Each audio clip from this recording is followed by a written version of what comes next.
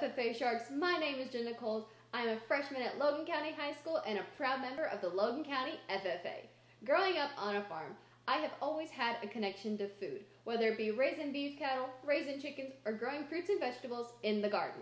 I've also known that I always wanted to be involved in the FFA, but I thought my SAE was going to be about my beef cattle until one day I brought my advisor one of my muffins, and he told me that my SAE could be about my baking business, Jenna's Kitchen, which I thought was a great idea because it had everything I love to do: promoting agriculture, creating new recipes, interacting with people, and baking.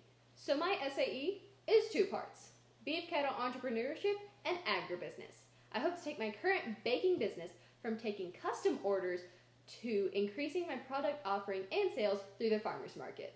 I've always loved to cook, and having fresh ingredients from the farm has always made it easy to plan and cook farm fresh meals.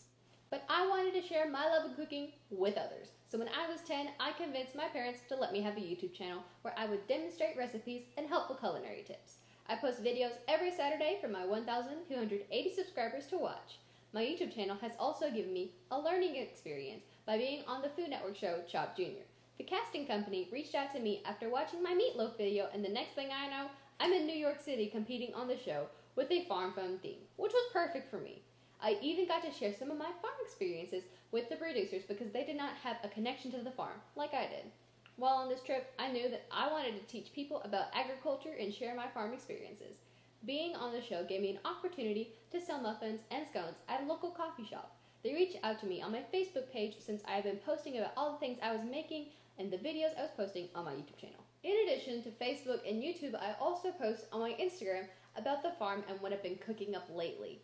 But the popularity of those baked goods has led to other people requesting custom bakery-style orders. For example, I recently made a cupcake race car cake for a 2-year-old's birthday party, and there is nothing wrong with taking custom orders. I like to do that, but I want to expand my selling horizons by selling at the market. I would like to sell at the farmer's market because I love to talk to people and engage with people, and this would be a great chance to promote agriculture. And some of the things that I would be selling at the market would be jams, muffins, scones, cookies, and bread. In my conservative cash flow projections, my project can be profitable in the first year of business. My long-term goal for my SAE will be to develop a cookbook. The cookbook, Cooking Through the Seasons, will have recipes based on what season the product is grown in and when you can purchase it. It will also highlight local Kentucky Proud farmers and the product that they raise. The cookbook will have color-filled pages, step-by-step instructions, and photos of the food. Many customers say they do not cook with local farm products because 1, they don't know where to get them. 2, they don't know how to cook them. This book solves your dilemma. It will also be interactive. Now, are you asking yourself, how can a cookbook be interactive? Well, each recipe will have its own video on my channel, so visual learners can go watch the video, watch how I cook it, and if they have questions, they can put them in the comments and I will answer them as soon as possible. But in order for this to happen, I have to develop the cookbook first. With your investment, I can make all these things happen at a much faster rate than I had planned. I would be able to put $1,000 towards advancing my kitchen equipment to be farmer's market ready by buying a professional stand mixer, buying storage containers for my ingredients, and displays for the product. These would be investments that I would be able to use throughout all of my baking years. The remaining $4,000 would go towards developing my cookbook. Over the years, I have developed 50 recipes utilizing my home garden, orchard, beef, and poultry products. I still have to develop at least 50 more recipes to complete the cookbook. This grant will allow me to develop those recipes faster. I will be able to purchase product from other local farmers to highlight their farm and what they raise.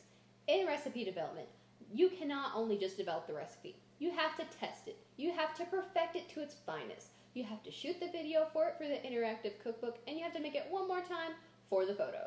Once the recipes are developed, I would have to hire someone to take the photos of the final product to put in the cookbook. And wouldn't it be cool if I could enlist a fellow FFA member with a photography SAE to take the photos? After we have the photos, we have to put it all together.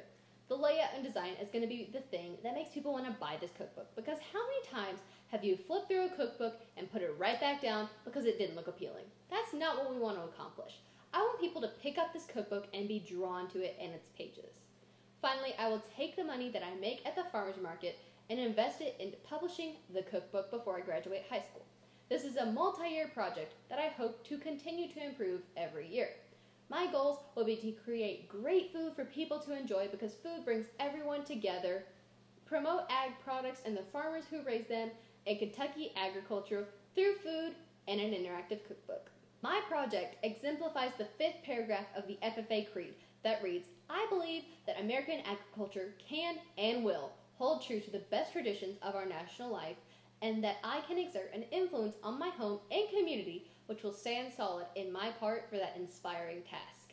An investment in me as an investment in the future of agriculture." Thank you for your consideration. I hope to hear from you soon, and always remember, life is what you bake it.